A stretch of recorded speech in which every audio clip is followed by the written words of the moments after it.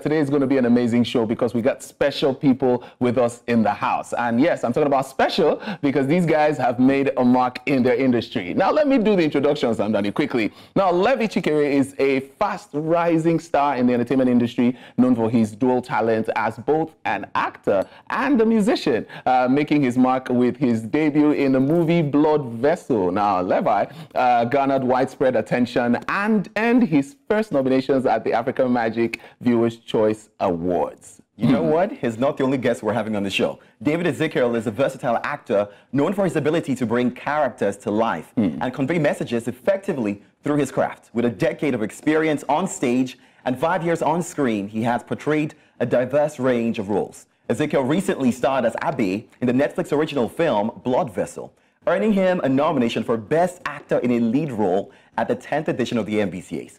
Should we bring them in? Let's bring our guests. A round of applause, guys. Guys, thank you for joining us. Hey, you're looking fresh. Sharp.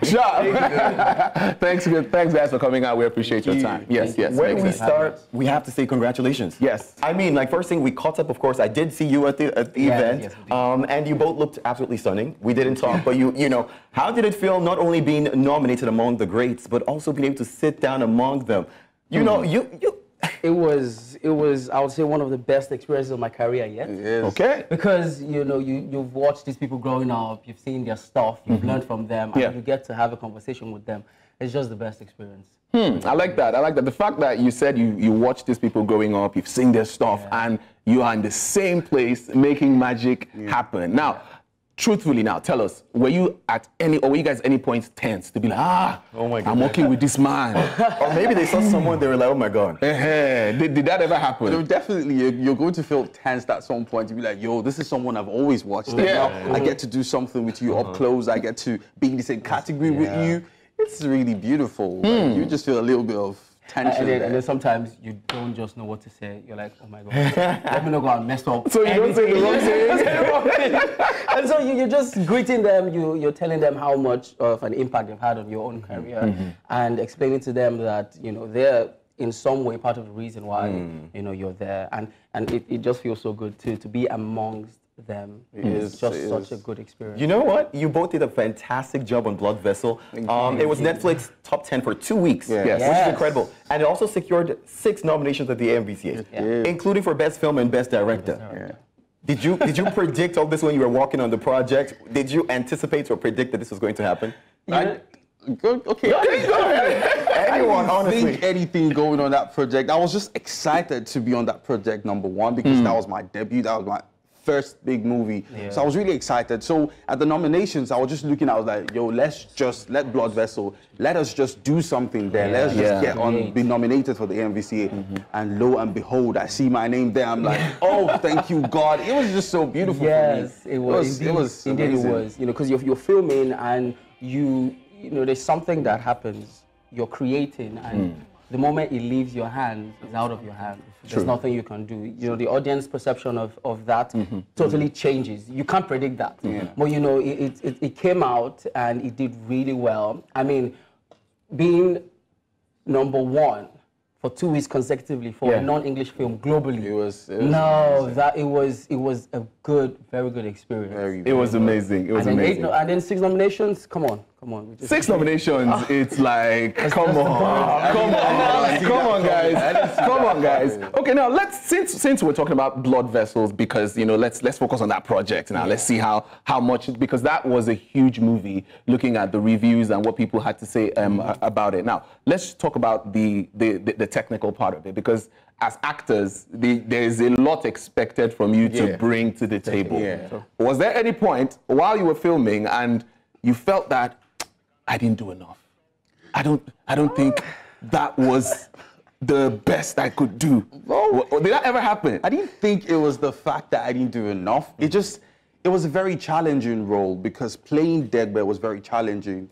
growing up, I didn't know how to speak Pidgin English. I grew up in Port Harcourt. And Port Harcourt, we have a particular Pidgin English. A kind of Pidgin English. Yeah. My mom was a broadcaster for many years, so in my house, it was just English and Igbo. So playing that character is a complete opposite of who I am.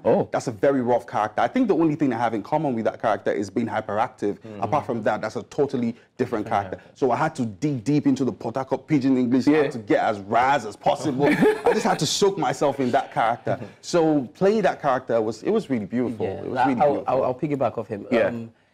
Same, my mom too, you know, she was a teacher back in her day. And you would not want to be called speaking Pidgin in the house. Wow. You know, it's English, you know, and for years, that was it. But then getting this role, I had to shed David as a person, you know, to just get into this character. And it was exciting as it was challenging. Yes. Because you do not have an idea of what you're getting into. And then you see the script, and then you read the script, and you're like, this is not me. How am I going to do this? How am I going to enter this? You need to make it come alive. And then you think of every single thing and bring out every single training you have as an actor and put it into this film, put it into this particular character so that you have the best. And for me, the language, speaking in jaw, was the highlight of making this film. So because I had to speak a totally different language. Boy. How long did it take to learn that? Okay, so we actually didn't have enough time to learn the language.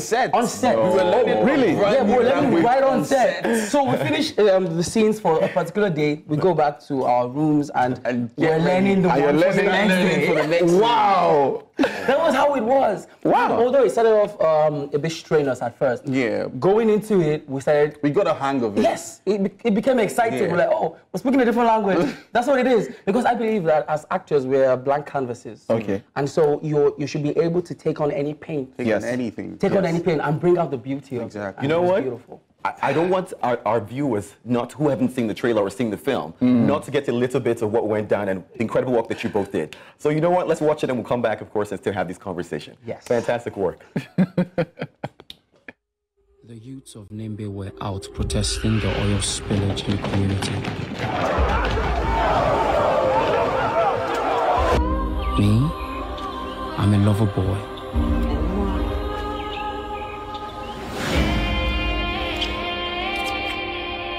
Not a fighter.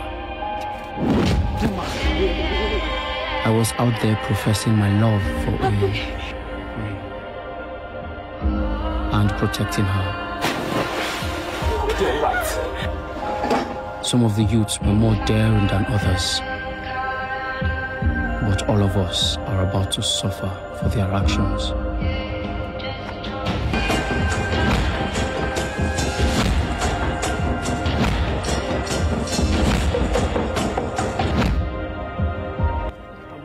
You guys resume me what you want to go back to. Yes, I don't like work with Chris.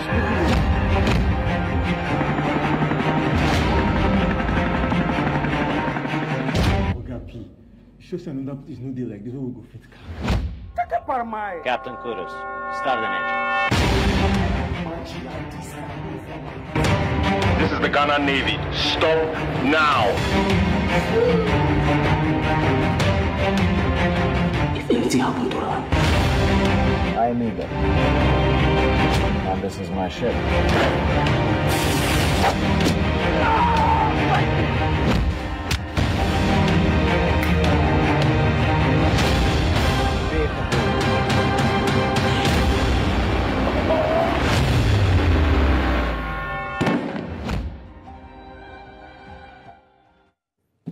Absolutely incredible job. If you're watching that, then you need to go see it. In fact, if you haven't seen it, you know what? That's the reason why it had 6 nominations, okay? You know what? The AMVCAs were big, and in case you didn't see any parts of it, of course, our very own Jadel was live on the red carpet, and we do have some of the action that went down. Let's check it out.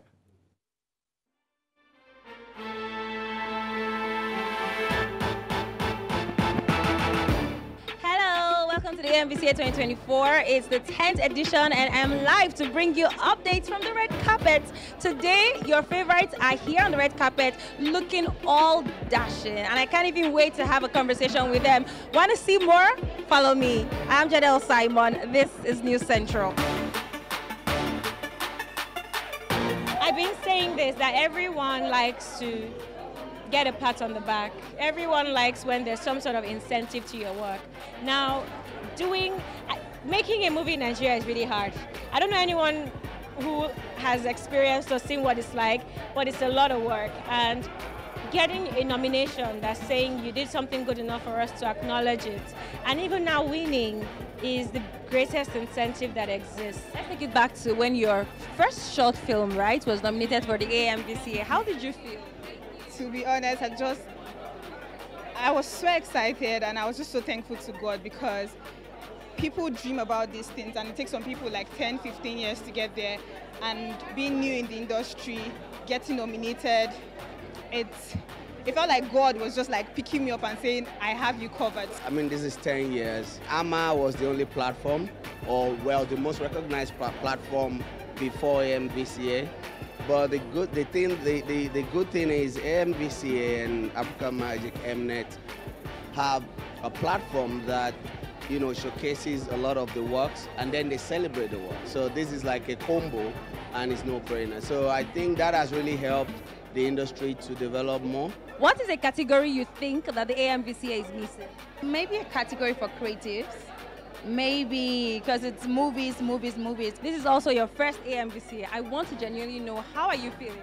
I am so excited because it's something that hasn't been done before, and to be a trailblazer is truly amazing. You know, being the youngest ever Best Actor in the lead role. So how are you feeling as a nominee? I feel recognized for my work. I feel appreciated for the work that I did, and I'm hoping for the best, the best person for the award win. What does AMVCA remind you?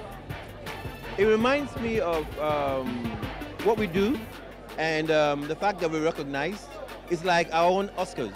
So it's a case where we look forward to it. Big congratulations to all the winners as well as nominees. I mean, we can all agree that they've put out amazing projects in the past year as well as this year. So just being nominated for the AMVCA is already a huge feat. Guys, I indeed had an amazing time here at AMVCA 2024. Until next time, this is me signing out. I'm Jadel Simon. This is News Central.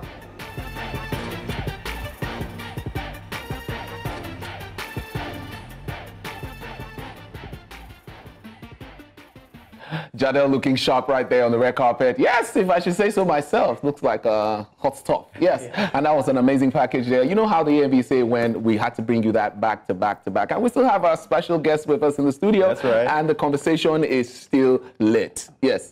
I have to ask, so far, the 10th edition has come and gone. Yeah. What are we expecting to see in following editions, you know, that could make this bigger, better, and more inclusive? What are you thinking? What we should see in the next yeah. Number one, you should see me win. I like that. Say that again. Yeah. That's good. Okay. And it should be more exciting, I guess. Okay. More exciting, better movies, you know, because we just keep getting better. Yeah. I like that. Yeah. So yeah. Makes sense. Yeah, I'll also say the same, you know. You winning? We're winning next year. And the years after that. After that. You know, you're going to get sick of us. Yeah. And also to see, you know, more creative works being pushed out there, because there's a lot of great stuff. There's a lot of great stories, and I also like to see, you know, projects that do not have the finances getting financed for these projects, so that they are able to showcase the amazing, authentic African stories that they have in store.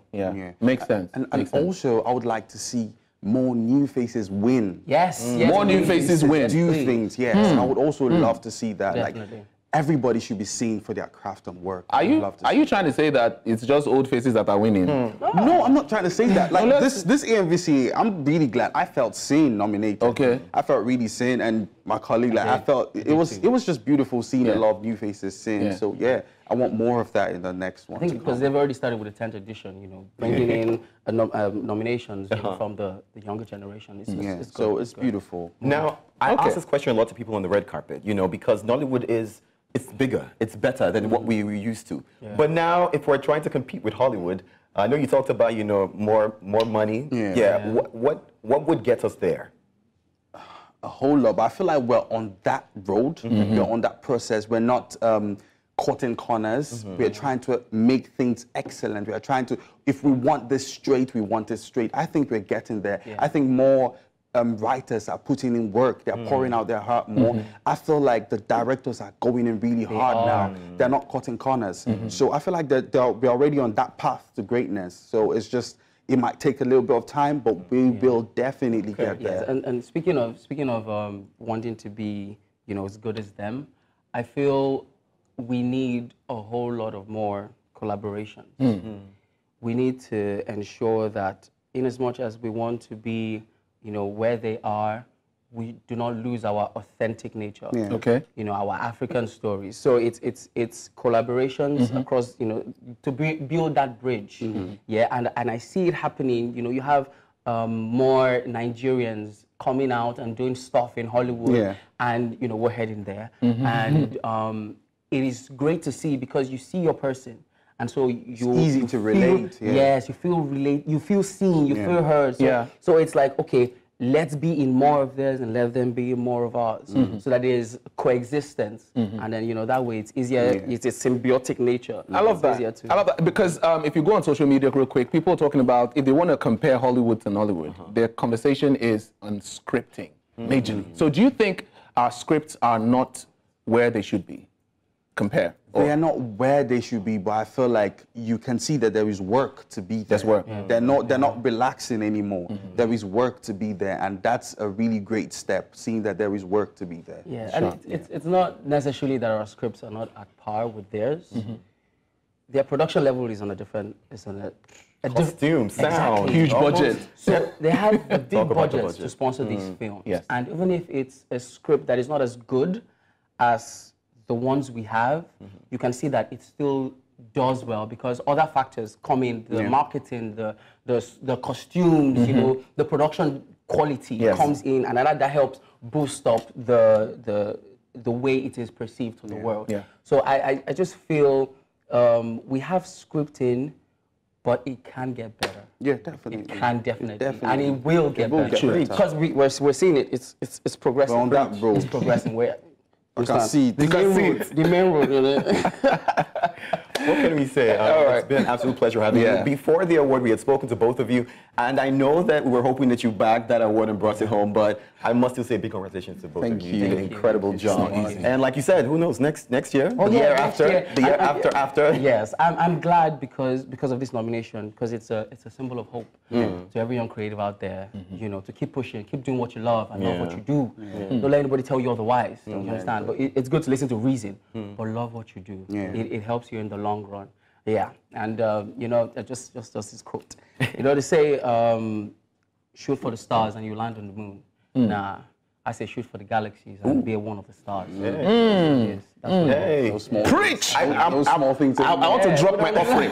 There's no better way to drop off this one. Just drop it. There's absolutely no better. Thank you again for being a part of the show. We do appreciate it. Hopefully we'll talk about your more projects coming out soon in the future. But it's been an absolute honor having you. It's been a pleasure, guys. So beautiful. It's been a pleasure, guys. So beautiful. Thanks for coming out. Thanks for coming out.